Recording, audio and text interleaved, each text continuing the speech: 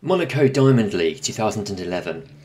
A world-class 1500 metres is won by Nixon Chepseba. A great evening of athletics is coming together, and France's top steeplechaser Mahiedine Mekhissi and their best middle distance runner Mehdi Baala are involved in what can only be described as some kind of drubbing incident. Viewers couldn't believe their eyes. This kind of thing just doesn't happen in athletics. Maybe in football, when Argentina and the Netherlands are involved. But athletics is better known for athletes picking each other up and helping each other over the finish line.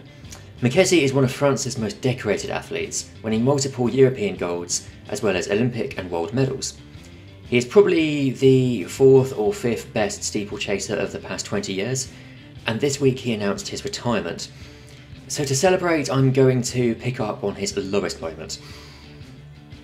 Baala finished 9th in the race, while Mekhissi came in 11th in Monaco. But things had been brewing before then, and the pair had apparently had a long-time feud. Mekhissi was, in 2011, battling it out with Bob Tari as to who should be the top steeplechaser in France. As I understand it, Baala, who at the time was the Olympic bronze medalist over 1,500 metres, and Tari were both training partners in a rival group to Mekhissi.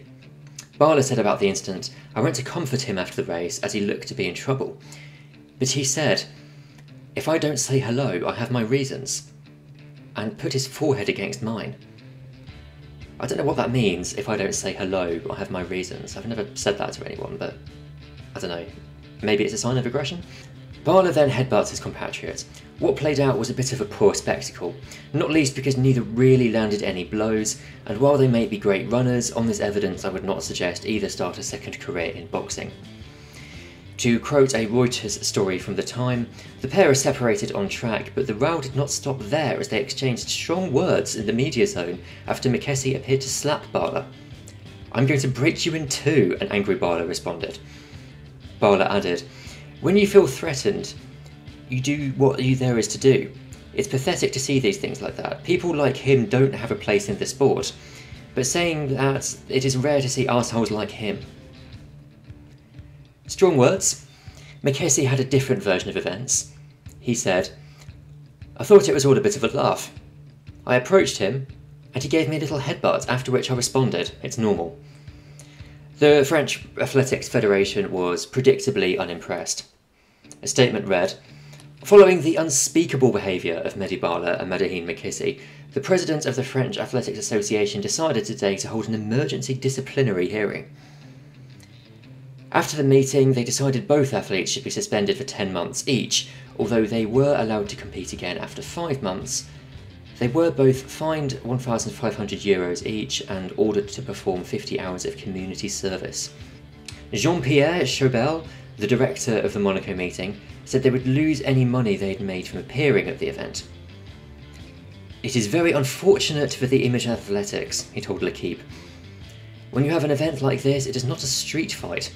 We plan to impose sanctions. We will retain their financial bonuses." If Mekhissi did say anything in apology, I cannot find it on the internet. Baala did offer some words of remorse though. "I want to apologise to everyone, as we are athletes and should lead by example, but sometimes there are reactions which are out of character." The two were cleared to compete in the 2011 World Championships in Daegu, by which time it appeared they'd patched things up. They performed well, Mekhissi winning bronze in the steeplechase and Baala finishing 9th in the 1,500 metres. Baala, who was then 33, appears to have retired soon after, as there were no more results for him. But Mekhissi's call of shame does not end there. He attacked the mascot after winning the steeplechase at both the 2010 and 2012 European Championships.